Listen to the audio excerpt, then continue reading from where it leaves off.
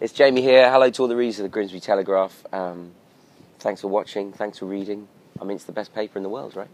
Of course it is. Thank you very much,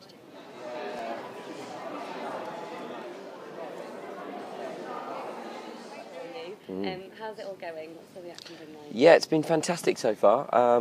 We had a really good day yesterday, kind of a launch day.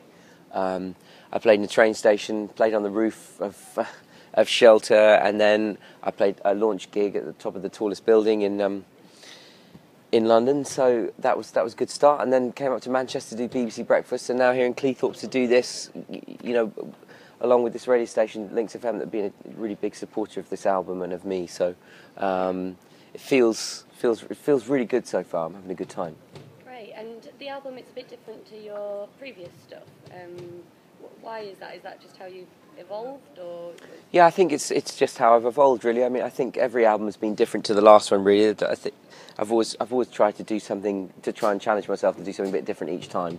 And on this one, you know, the challenge for me was to try and do an album of original songs. So really, it's a much harder job for me to do that. 10 out of the 12 songs I wrote, and I think sometimes you need to put songs on their own record. If you put them up against too many covers, they'll never have their own chance to breathe. So I went out on a limb to do that, and I think, you know, if anyone who's familiar with my previous albums would definitely find this familiar. But you know, hopefully it's just one good musical leap forward. Great. And you've got well, it's going to be quite an intimate gig tonight, but you've got a fair few amount of very excited people out there. How do those kind of gigs compare to the, you know, packed out stadiums?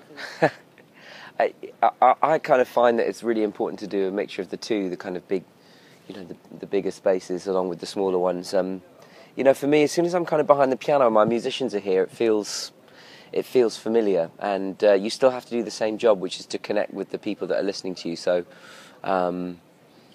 they offer different pleasures. There's nothing like getting a huge crowd all singing the same song, but also there's something about the intimacy of someone like this which is really personal, and you've got a real chance to do something intimate like this. So it's a mixture of the two. I think this is obviously a really great space, this cinema as well. It's independent cinema that you know, I think takes some risks and puts on some cool stuff. So any town that tries to do something different to everyone else is all right by me. So no, I think Cleethorpes, you got the sun, you got the sea. What more do you need?